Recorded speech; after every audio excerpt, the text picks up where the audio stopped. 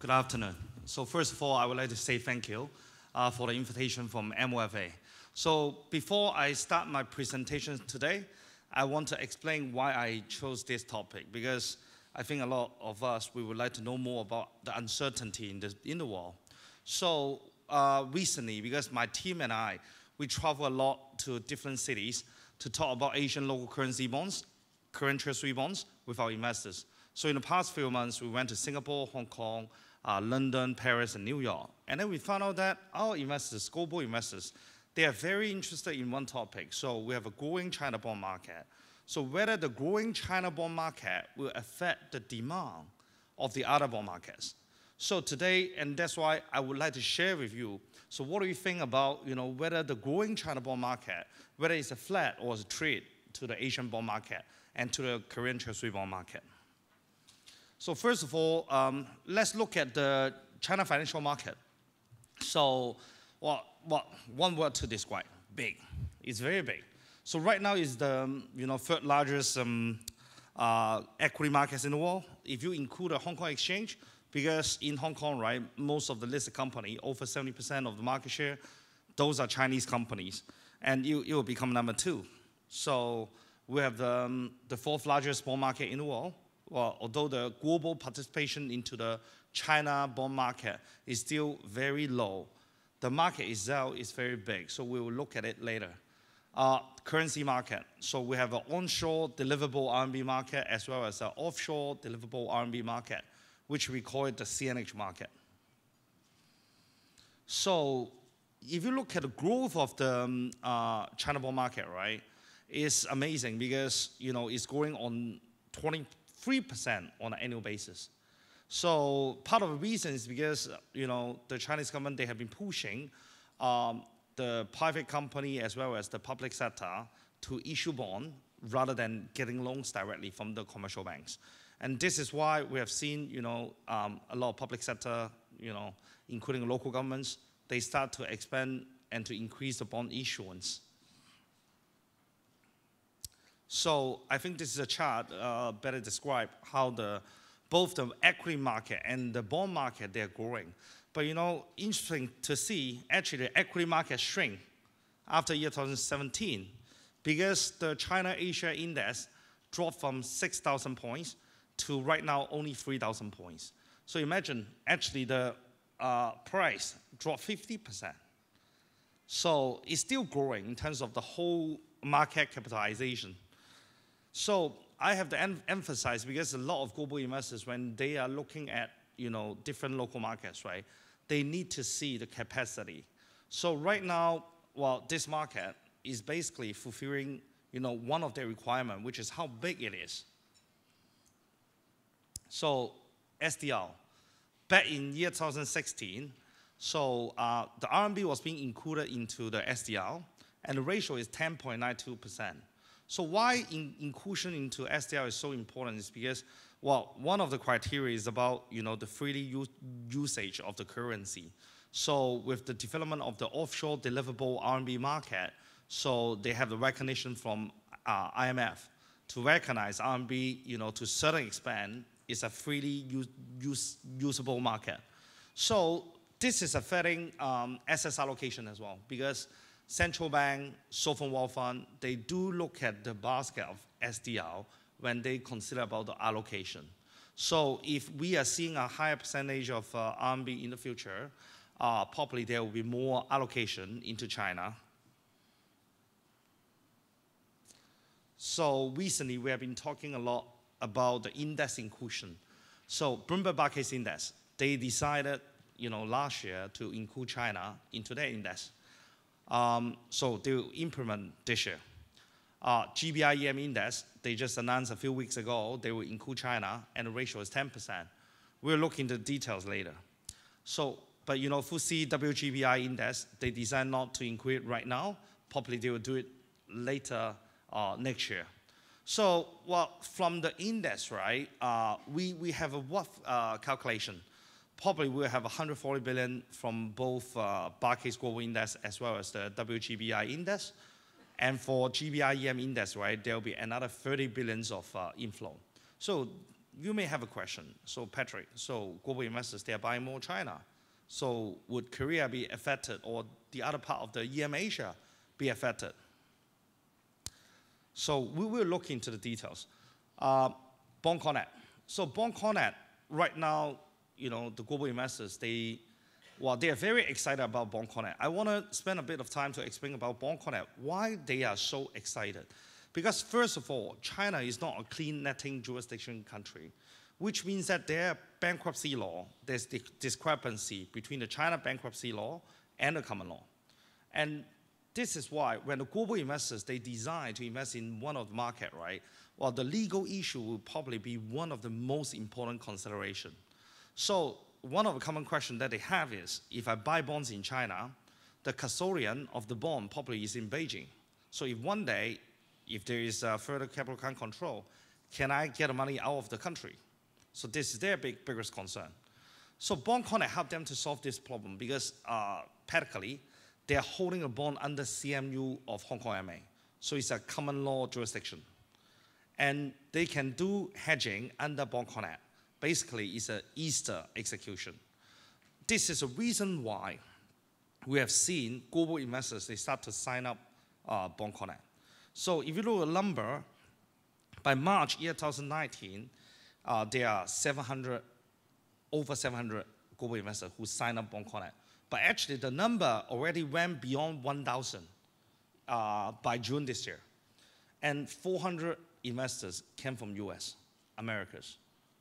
So this is telling you that probably, you know, the global investors, they are quite interested in the China bond market. So whether China bond market is attractive, if you look at the bond markets by using debt to GDP ratio as well as the absolute government bond yields, right now the China debt to GDP ratio is around 50%. So South Korea is around 40% right now. So compared to Italy, well, compared to Japan, Japan is over 200%. Government bond yield, well, very obvious because 10-year China government bond right now is offering 3.14%. 10-year KDB is around 1.4%. 10-year Treasury bond is around 1.56%. But, you know, a lot of the other, you know, government bond markets in the world, big one, well, they are trading at, you know, negative yields. And this is why, in terms of absolute return, in terms of debt to GDP ratio, I think Asia bond, not just about China, including South Korea, we still offer relatively, you know, attractive returns to the global investors. And this year, we start to see the global investors, they are coming to Asia to buy ultra long-end bonds. So Agricole has been helping, you know, to promote the KDB to global investors. And this year, we have to execute a 50-year KDB transaction with the global investors. And we also have to execute 30-year China bonds with the global investors. So you can see the global investors, they come to Asia, they come more to Asia, and they are buying longer and longer tenor bonds. So let's look at the issue of the China bond market and why they're so keen to get more inflows. If you look at this chart, basically they're telling us that the whole market, the whole 12.4 trillion bond market, 85% is being owned by commercial banks in China. The foreign investors, they only make up 2.6%, which is like $280 billion. And out of that 2.6%, that $280 billion, the majority of the investors, they are central bank and sovereign wealth funds. So Patrick, you have been telling me that, you know, there are 1,000 accounts they sign up to buy China bonds. So what I'm trying to tell you right here is a lot of them, they have signed up, but they haven't executed yet. Or the amount that they have bought is actually very, very minimal. Let's take a look.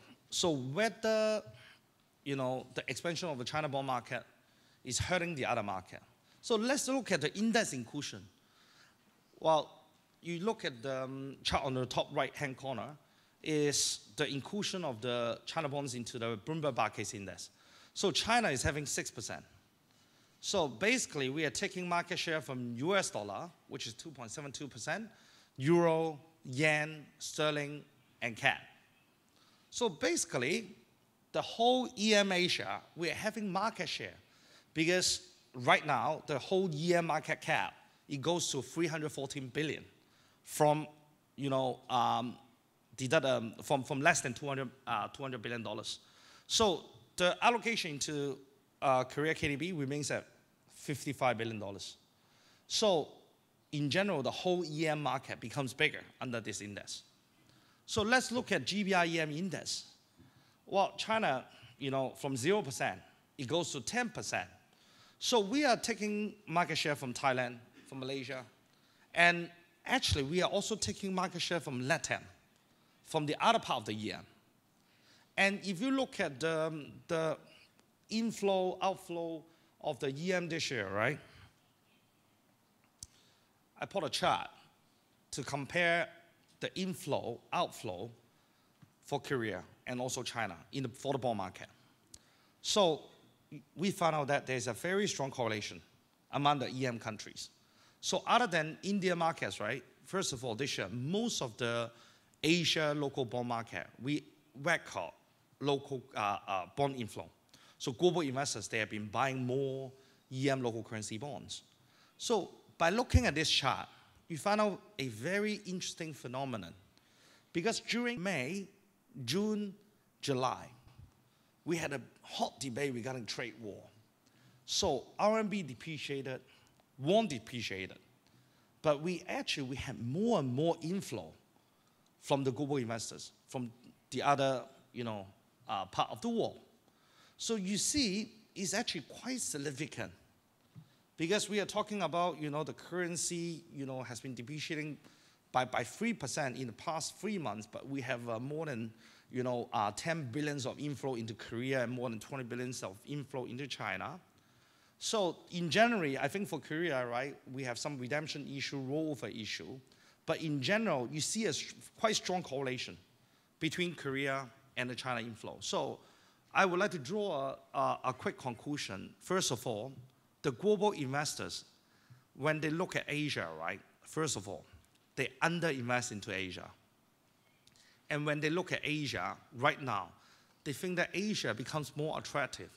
Because in the past, I have some global investors that come to me and say, Patrick, I want to buy EM Asia.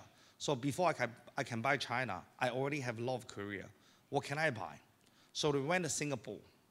And one auction, one single investor, they can buy the whole auction. So while those markets are too small for some of the pension funds, insurance company globally, or by looking at Hong Kong, so let's say Hong Kong local bond market, every 6 months, the government bond exchange fund notes issuance is only up to $100 million US. So this is too small. And this is why a lot of pension funds, insurance company, they are operating in the region, they need more assets. They need a bigger market. When they have a bigger market, well, like Korea, like China, the financial market is more developed. They are more keen to put more money into Asia. And this year, there are more, excuses, or I would say more attractions for them to come because they are more bullish regarding some of the South Asia countries, including Thailand and Vietnam. And this is why we have seen, starting early this year, no matter it's bond or equity, we have seen positive inflow into various local currency local markets in Asia. So by looking at this, right, at the same time, we also found out that there are bond outflows from other EMs, let's say Russia, Poland, Mexico, and some of the Latin countries. So imagine, let's say, Federal Reserve, they really consider to expand the balance sheet. So people are talking about the possibility of QE again. If there's a real, expectation of QE, if Federal Reserve they really launch QE, so what would they do? Probably because the US dollar funding will be more favorable, so they will have more demand on EM Asia product. So the inflow in August, as we know, is slowing down. In September, it has been slowing down. It's also partly due to the tighter US dollar funding. Because another issue that most of the EM countries that we share in common is about the US dollar basis. So if US dollar basis gets more expensive, probably global investors, they will hold more US dollar and wait for a better moment, cheaper price, to enter into asset swap and to go into this market. So, well, even if we have flush US dollar liquidity in Korea as well as in China, but the global investors, they're not going to bring extra dollars if US dollar is tight. So this is the reason why I say most of the EM Asia country, we share the common issue and we share the common attractions to the global investors. So a few issues, I think, how do we develop the market further? How do we attract the global investor further from here?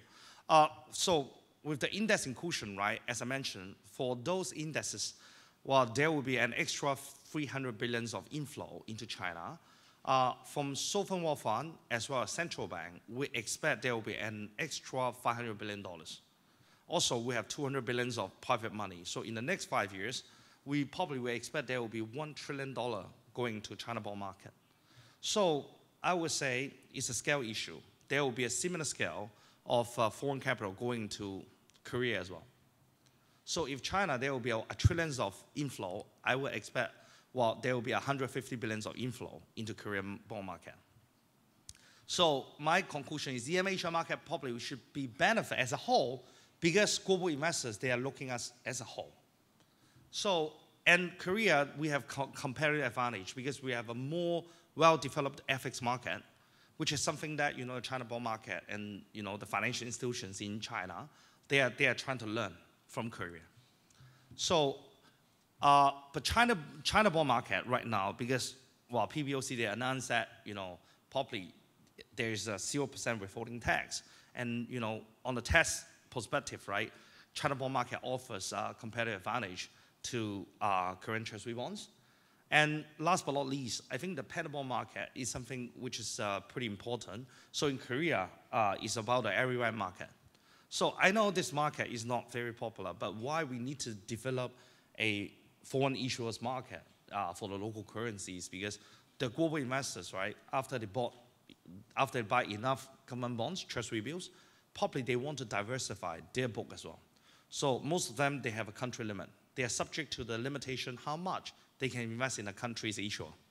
And that's why if we can provide a capital market structure for the foreign investors to issue in local currency space, probably more and more foreign investors, they would like to get a taste of it.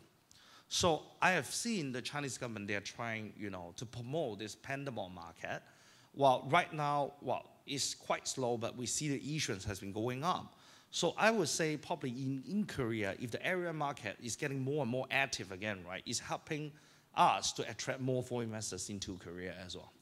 So to conclude, I'm very positive about the Asia bond market. And I see actually there's strong correlation between the regional market, especially China and Korea this year. So dollar won actually is driving dollar CNH. Honestly, dollar won is more liquid than dollar CNH. So when we are trading the dollar CNH, right, a lot of times we have to hedge it by using dollar won. So the bond market, we have seen similar pattern of inflow as I showed to you before. And this is why if there are more inflows into China, I'm pretty sure that there will be more inflow into Korea and the other part of EM Asia market as well. So I think this is our presentation today. Thank you.